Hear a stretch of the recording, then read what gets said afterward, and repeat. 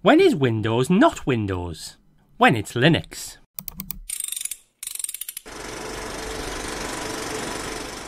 Hello everyone and welcome to TechFixFlix. In this tutorial, we install and take a first look at LinuxFX, also known as WindowsFX, a lightweight Linux-based operating system with a user interface designed to very closely replicate the appearance and functionality of Windows 10.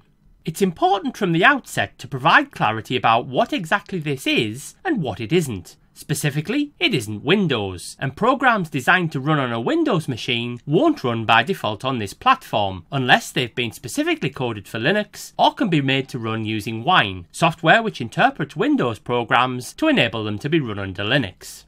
Whilst this isn't Windows, it's an interesting Linux variant which bears considerable cosmetic similarity to Windows 10 and has next to no learning curve for those familiar with the Microsoft product. Inevitably, this will lead to comparison with Windows, and this walkthrough will necessarily draw comparison throughout. We begin at the homepage shown on screen now and linked in the written description accompanying this video.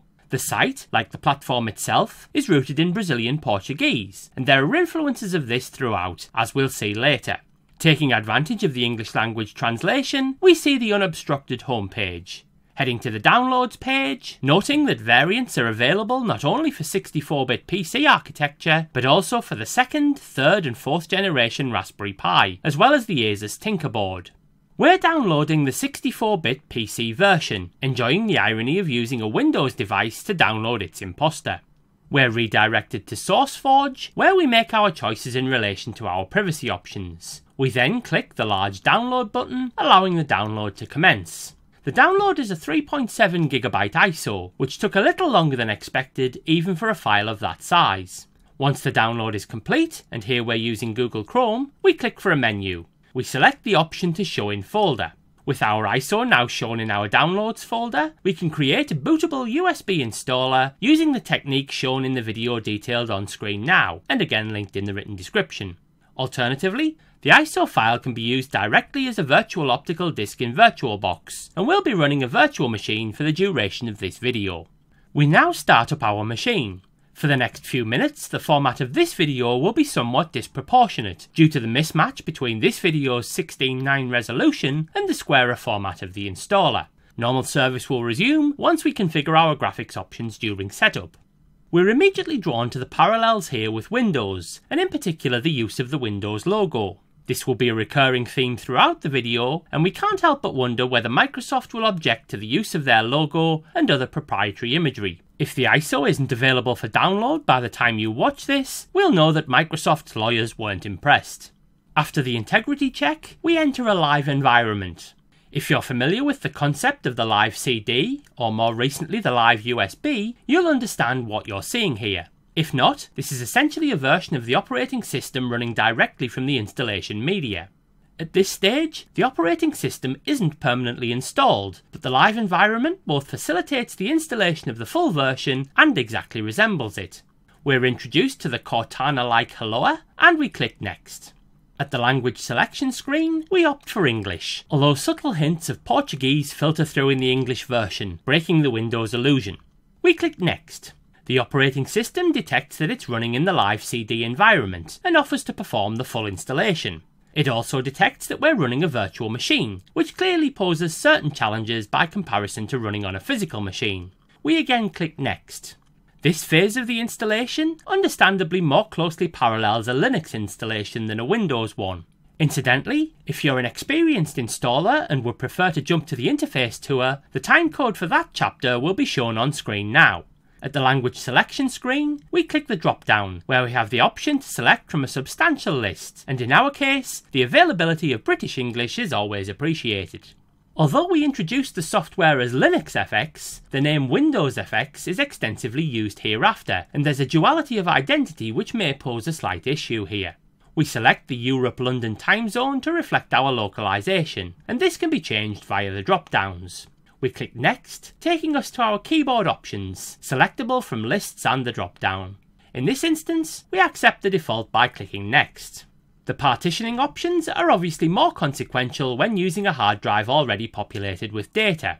As we're using a virtual hard disk on a virtual machine, we're happy to select Erase Disk. If you follow this example, please be aware that this will entirely erase the hard drive, and that you'll be doing so entirely at your own risk. The disk usage after installation is shown, and we again click Next, taking us to the user information and password choice. With our details entered, we click Next and are taken to the full installation summary, where we have the option to return if we're unhappy by clicking back. Alternatively, we can click Install to proceed. A final warning offers our last chance to exit, but we click Install now. The installation is slower than some Linux variants, but faster than Windows. Progress is indicated by the bar in the lower portion of the screen, along with some interesting graphics, again offering a flavour of Brazil.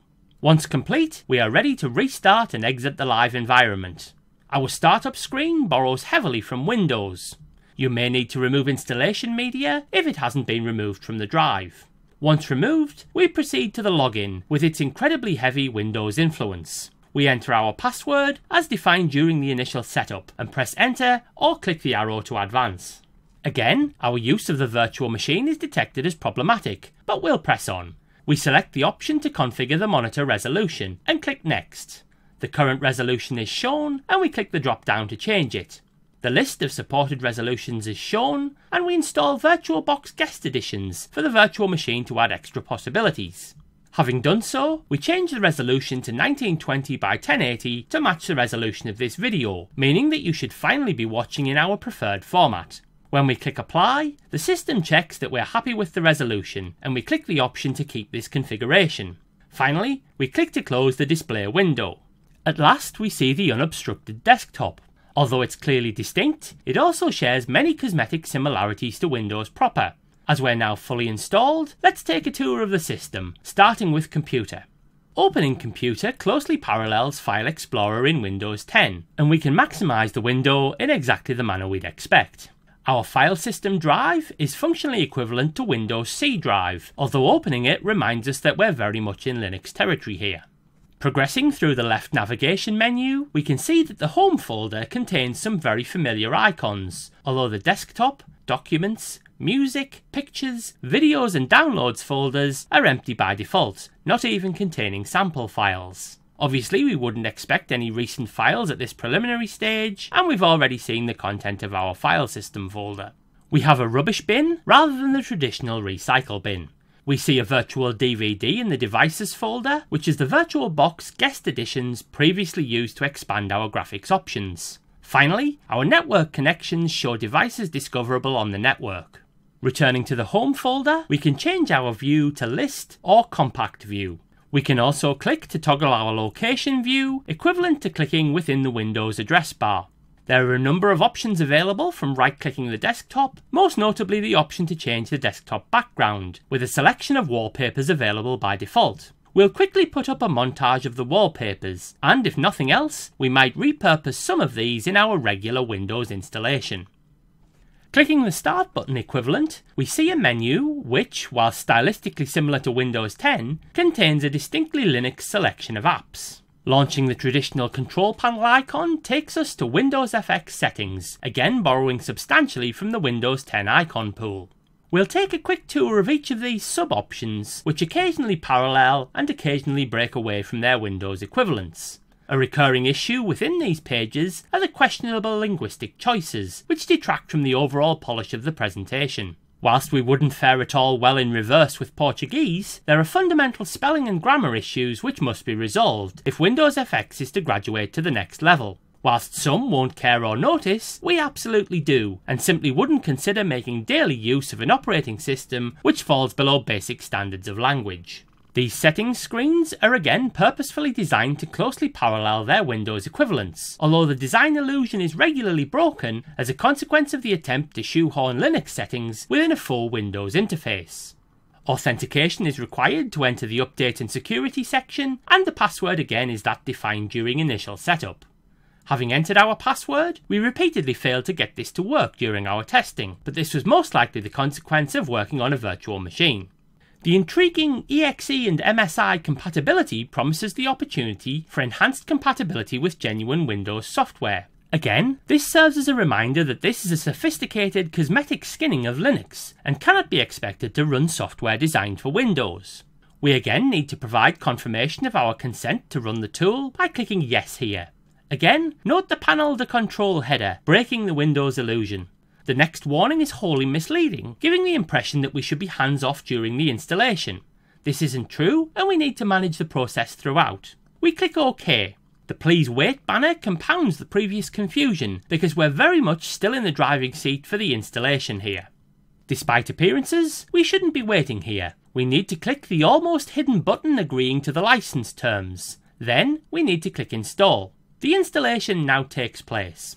Once complete, we click Finish. With the Please Wait message still displayed, we appear to loop back for a secondary installation, this time with a different version of the .NET framework. We therefore click Continue. We see an obscured .NET logo. For a second time, we accept the license terms before clicking Install. Once again, we wait as installation progresses. On completion, we click Finish. Finally, we click to Restart Now. Unlike our previous restart, we never actually exit the desktop for this one. Continuing the tour, the icon we traditionally associate with the Windows Store takes us to a Linux store containing a large selection of software broken down into categories, including audio and video, communication and news, productivity, games, graphics and photography, add-ons, a category itself broken down into codecs, fonts, hardware drivers, and input sources. We can review our installed software and check for updates. Terminal predictably launches the classic terminal window. Finally, we have options to lock the screen, log out, or shut down. The All Applications list is extensive, although there are more manageable subcategories, including accessories, education, games, graphics, internet, office, programming, sound and video, universal access, administration, and preferences. Places largely mirrors the functionality of the Home folder. Let's return briefly to Office. Whilst the icons are liberally borrowed from Microsoft Office, the suite itself is the popular free alternative LibreOffice, which is also available for Windows. Clearing the tip of the day, we can see that from a design perspective, there's a great deal of convergence with Microsoft Word. Although heading to the File menu and saving the document, we can see that the default file format is the Open Document format, with the .odf extension. To access Word's familiar .doc and .docx, we click the drop-down to make the appropriate selection. The Calc application equally shares a design philosophy with Microsoft Excel. The small double arrow to the right of the Start button provides similar functionality to right-clicking the Windows Start button for the alternative Start menu. The Google button predictably produces a search bar, allowing us to perform a search directly, with results displayed in a browser window. Oh, they look like interesting videos. Whilst on the subject of our videos, be sure to check out our back catalogue and subscribe for our future projects. That was shameless. Moving swiftly on, Helloa has its own desktop icon. We're sure it'll be used with the same frequency as Cortana. Chrome is installed by default, saving us the bother of loading Edge that one time to download it. It works exactly as you'd expect, with a secondary tab opening at startup for distro watch. In the final stretch, we have a C.P.U. usage indicator to the right, which can be clicked to reveal a more detailed breakdown. Similarly, we have a small weather summary, which can be expanded to yield a more detailed summary. AnyDesk is available by default. We weren't aware of it, but it immediately reminded us of another pre-installed app, our old favourite TeamViewer, which can be accessed from the All Programs list. Our removable drives list details our attached drives. We can see our network status and click for further options. We have a simple volume level, leading to further audio controls. Our date and time information can be clicked to reveal the calendar. Unlike Windows, the rightmost icon offers session options, allowing us to log out or shut down. As Windows traditionalists, we always look left for our power options, and naturally, this too is provided. Whether this duality is necessary is debatable, and we'd prefer all options to be available on the left, exactly like Windows. Clicking the drop-down presents the commonly used power options, and we select Power Off, appropriately bringing this video to a close. We've seen a very interesting and competent attempt to replicate the Windows environment using Linux, and WindowsFX potentially represents an ideal introduction for those looking to migrate away from Windows toward a Linux-based system. In doing so, WindowsFX strays a little too far over the line, and we can't envisage Microsoft tolerating some fairly gross infringements of its intellectual property and imagery. WindowsFX is far from perfect, and presentational issues, especially with language, potentially prevent it from being elevated from idle curiosity to something more substantial. Nevertheless, it's a very credible attempt to recreate the Windows environment within Linux. Join us next time when we undertake a similar adventure simulating macOS. Thank you very much for watching this video. If you found it useful, please consider subscribing by clicking the logo on screen now. If you'd like to see more, there are 2 suggestions currently on screen. If you have a better, faster or more economical solution, let us know in the comments. We'd love to hear from you. You're also welcome to follow us on Twitter. Until your next tech fix, goodbye.